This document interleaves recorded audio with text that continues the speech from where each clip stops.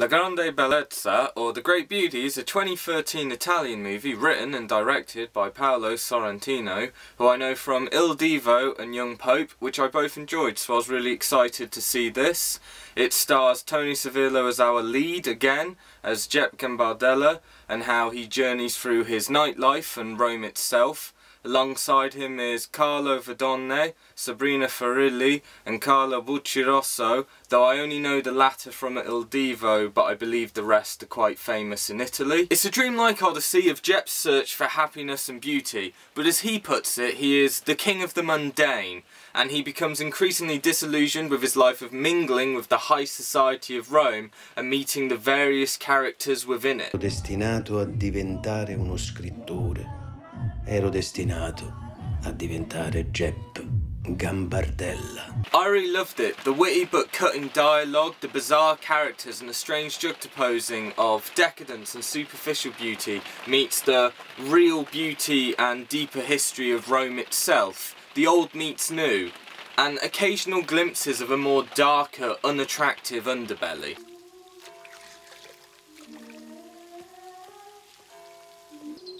That's why I find it so hard to discuss the story. There's so many scenes and characters going on. A better overview might be that Jeppe is, as we've discussed, is mundane. He feels unhappy with life. But he's a writer, yet he's only ever written one book, and he passes the time writing articles for a newspaper that clearly don't satisfy him. He's been suffering from this creative block for decades, and it seems linked to his first and potentially only love. Yet even that doesn't do the film justice. So let's give some key points. At one point, Jeppe strikes up an innocent friendship with a lady called Ramona. He also meets the husband of his former first love, who informs Jeppe of her passing and how she maybe still loved him through a diary he read. And then also there's a chance encounter with a saint that helps Jeppe reflect. However, that really doesn't do it justice still. I've tried to avoid spoilers, but just to give some example, there's a priest who loves cooking more than he loves God. There's the "I screw you" man when he gets drunk. There's the lady with the communist vagina running into walls. The kid who just wants to be a kid but is forced to paint for the high society. Jeppe's best friend who's mistreated by a girl, and it goes on. But wait, there's even more. We still haven't done it justice. Did I mention the CGI giraffe, or the CGI flamingos, or the man with the keys to Rome, or the nobles for hire, or the princesses, or Jeppe's weird neighbour, or the professor? Sometimes it's so easy to get lost in what exactly does Jeppe want, what even is going on right now, and you can find that it is moving at quite a fast pace. Personally, it didn't mind me so much. It kind of worked with that dreamlike suggestion I had. You're going through this hazy fog of memories. I'd probably compare it to Fellini's Satyricon, or perhaps the Divine Comedy. I'd actually lean to the Divine Comedy for some of the more scathing interpretations of Rome and the high society. However, it's difficult to know whether this film is in love with the high society or against them. There's a sort of pretentiousness that the film itself is both repulsed and smitten by. You can't tell if it's saying these high art is vapid or worth its weight in gold. And I hope that I've built up a good picture of just how weird and wonderful this film is.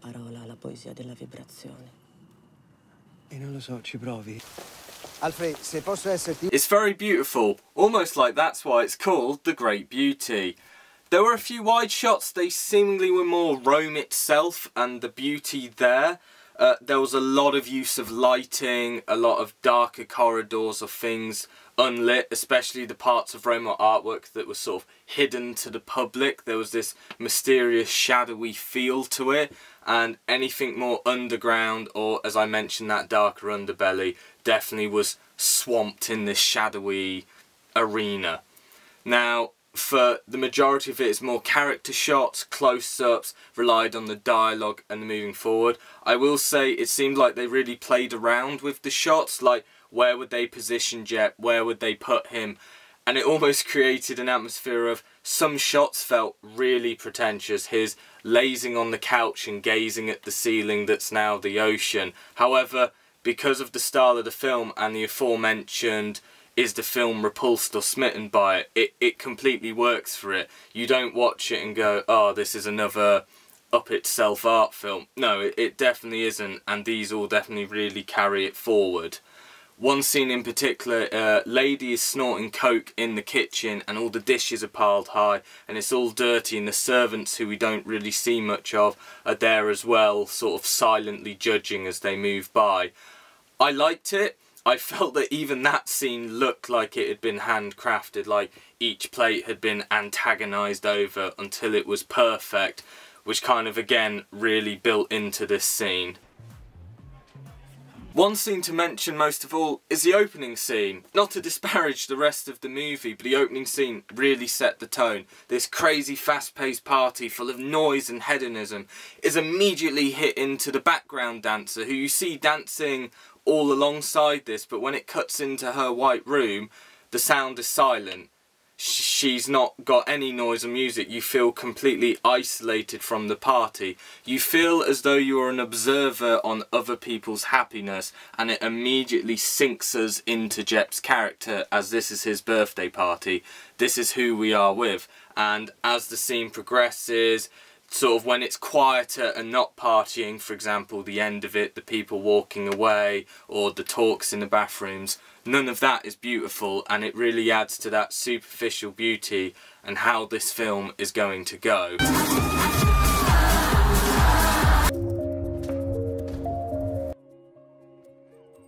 There's so much content, I could go on scene by scene. For example, the child painting, you've got the observers gazing upon her, her anger and near tears as she's spreading it over, the close-ups, the colours. It's all so vibrant, but we can move to a more darker shot, the more gloomy, hidden historical Rome. And it's just also crafted so well, it's near perfect. So I'd say just lose yourself grimacing at the bittersweet scenes, or the joyous rapture, or feeling melancholy at the more introspective and reflective parts, regardless of how you feel about the pretentiousness or the high society.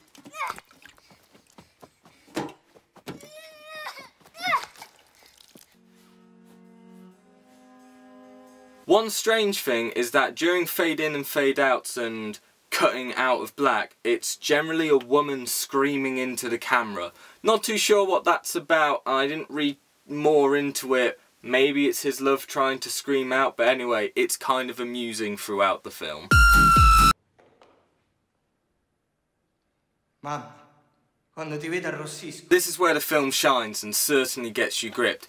Yes, the scenes might be juicy and interesting, but the strange and wonderful characters we get to meet, almost a plethora of them, is what keeps you watching and keeps you hooked, especially when you see reappearances or the subtle changes in their lives, and it just keeps you enjoying it and learning more.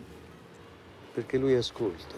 For example, the angry kid painting. She just wants to hang with her friends, but her parents make her do the painting. The high art society sees her as some prodigy or child genius, but she clearly just wants to be a child. But they value the art as being worth something, so is her suffering worth it? There's so much to delve into there. There's so many little ideas, and before you can really grasp it and get a better understanding, you've jumped to the next scene, the next challenge.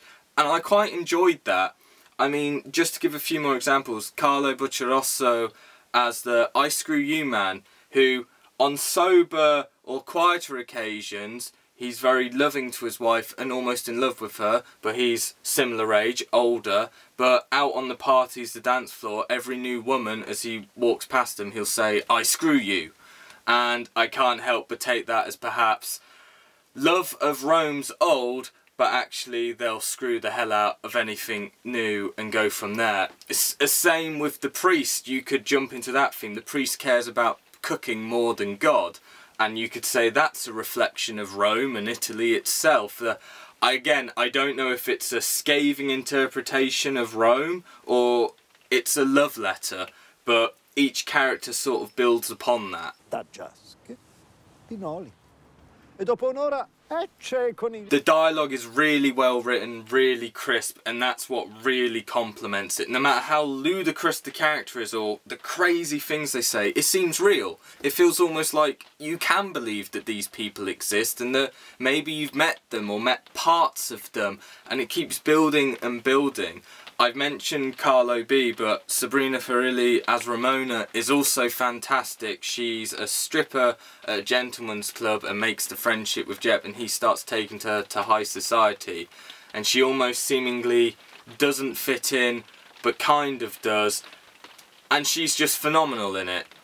All of them are, no matter how minor the character role is, from Jep's editor all the way to Jep himself. Everyone gives it their all. It's like they've sat and worked out the cast really well. I will say Paolo Sorrentino has worked with several people before, so perhaps it's just a case of building a rapport like that that really builds it. But I just loved it. I just loved it. Every new crazy character we met. One I haven't mentioned is the Saint's handler, this slightly more flamboyant, crazy, fast-talking camp man. He's really good, and he says stuff like, the Saint only eats roots, the Saint only does this, and he says it really fast and really quickly, and he seems so caricature, but you can't help just believe that this man does exist. So really, I loved it. The casting characters is really what sold me.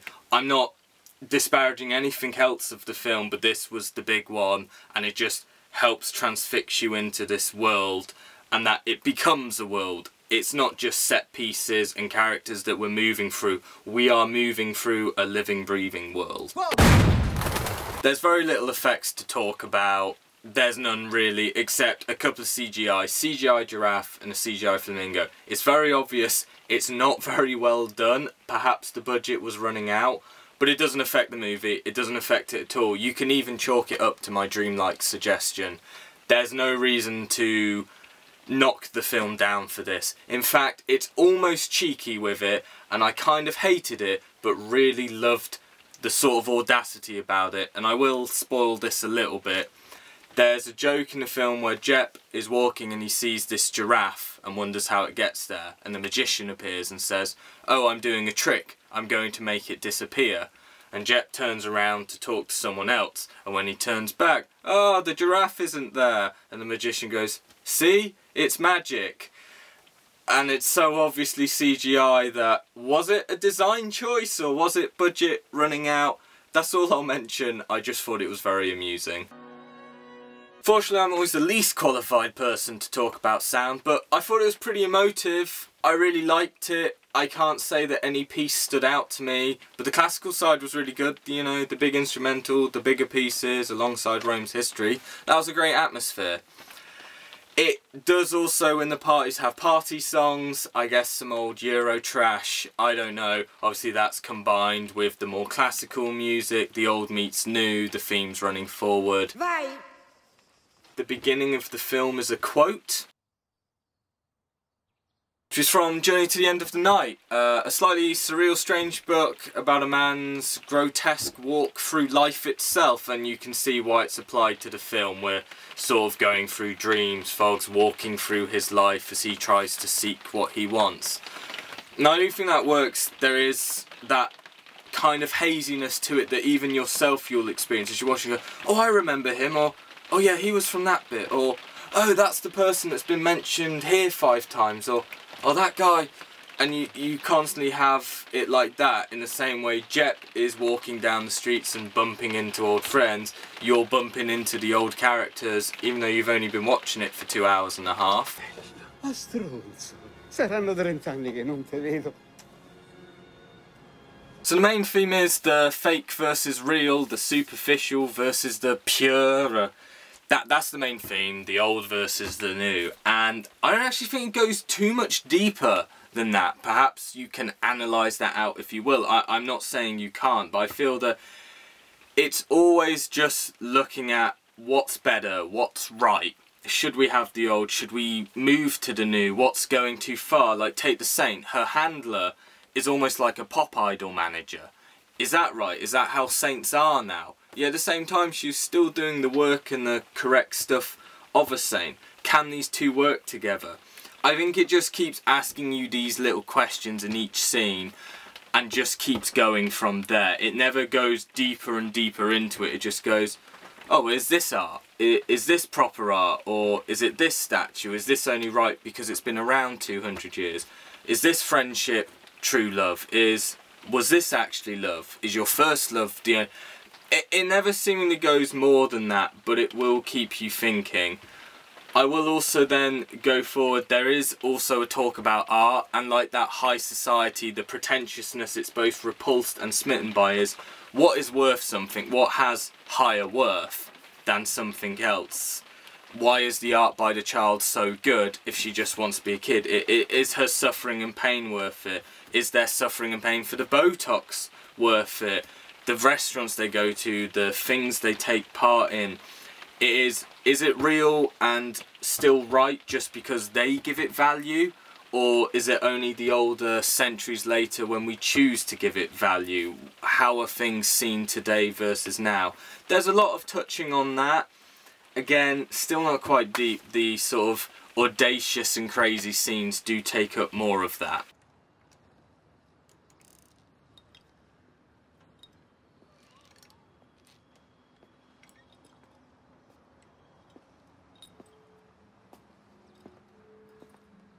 I will say even Jep suffers from this, and as I said, I wanted to mention him now.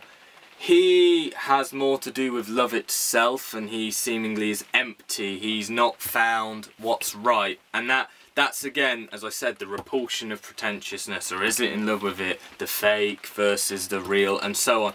He gets swept up in it, but his seems to be more devoted to love itself and enjoyment. Like, is he just the way he is due to the loss of his first love? He's never written again, he just feels empty. He says he's the king of the mundane, yet his entire life is far beyond the mundane. Yet the man who was with his first love finds love in his Polish maid. And there's a very cute scene where he talks to her and him, and says, so what are you going to do? And they sort of say, we're going to have a quiet night and a bottle of wine. And he finds that very sweet, and almost that's exciting. Almost as though he feels the entire high society is meaningless in comparison to just having love itself. It just keeps bringing it throughout it. You keep asking and guessing and wondering why he is the way he is. One last thing, there is this strange love letter to Rome that I have mentioned, and I can never tell. It seemingly embraces Rome and loves her despite her imperfections and her darker underbelly. Perhaps she is the great beauty, but like with Il Divo, I can't tell with Sorrentino. Is he satirising Italians and Rome, or is he loving them? I never really can tell.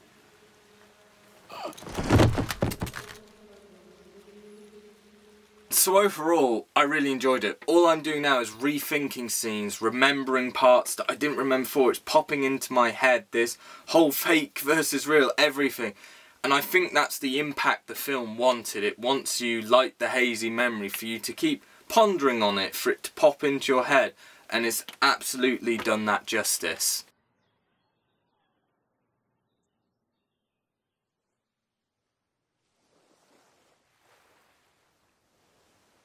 However, maybe you disagree. Maybe you think I'm talking absolute rubbish and that I bought into this pointless, pretentious art film and I read too deep into it and it's not interesting and completely boring. Well, that's fine, because after all, we are